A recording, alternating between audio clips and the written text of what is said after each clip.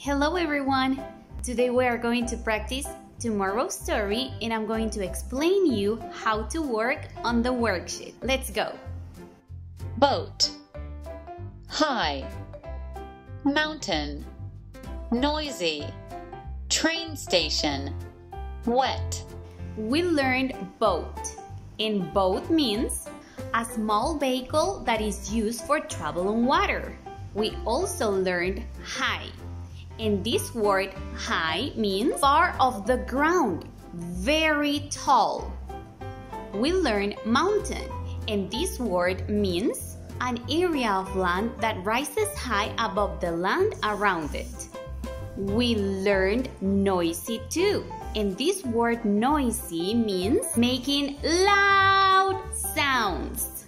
That is noisy. We learned train station, and this word means a place where trains stop so that people can get on or off.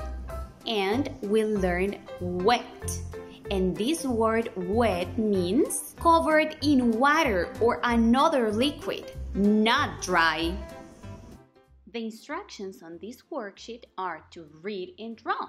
So we are going to read and draw each keyword. Excellent work, guys. Now we are ready to listen to tomorrow's story. Have a great day. Bye-bye. See you tomorrow.